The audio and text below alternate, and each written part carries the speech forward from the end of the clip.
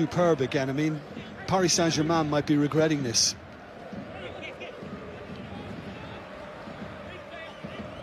And Bayern are still in it. It's Kingsley Coman. Alaba.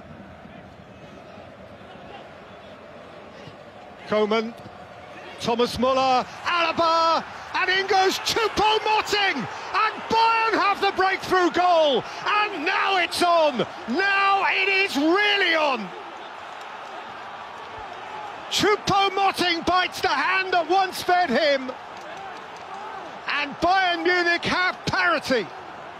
Yeah, well, I just wonder whether Kimpembe could have been up earlier, because as soon as he sees this come off Navas and it goes up in the air and attempts Choupo Moting, I think he's a little slow in responding, and he's not up early enough to prevent the centre-forward from getting his head to it.